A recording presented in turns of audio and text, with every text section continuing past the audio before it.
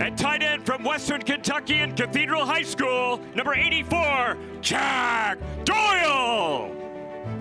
The passion behind seeing a hometown kid getting to play for his team is, I mean, there's nothing better. It gives me chills just thinking about it all, and, you know, just the reality that this kid grew up here, and for him to be running out of a tunnel that I know as a little boy, he watched these games on TV, you know, and never in a million years did he think that that would be his, you know, his future one day. I think one of the reasons that Jack garners so much respect in the locker room and around the league is the consistency of what he's done on and off the field. When I call him Mr. Reliable, like Jack is going to always be where he needs to be and execute what he needs to execute. I mean, he is a true teammate, true team player. You know, I'd say he's arguably the most selfless guy in that locker room. He just wants to win and help this team in any way, shape, or form, even if he's on the sideline.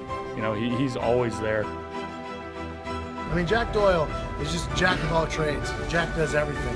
He is a guy who can block. He's rushing a punt right here. He is scoring a touchdown right here. And if you look off in the distance, he's making an amazing catch. Jack's got it. What a catch. Catch made by Doyle. Easy pass, easy touchdown, Jack Doyle. He's going to throw upfield into the end zone. Touchdown, Jack Doyle. Touchdown Doyle. Jack Doyle. He did it. Doyle running defenders over, and he takes it in. Doyle rules. Touchdown, Colts tight end Jack Doyle scores and spikes into the end zone. It's something I'll reminisce and truly look back on and appreciate so much, and how lucky I've been to be in Indianapolis, you know, where I was born and raised, playing for the team that I grew up cheering for, that I still cheer for, will always cheer for. Yeah, it's definitely a blessing.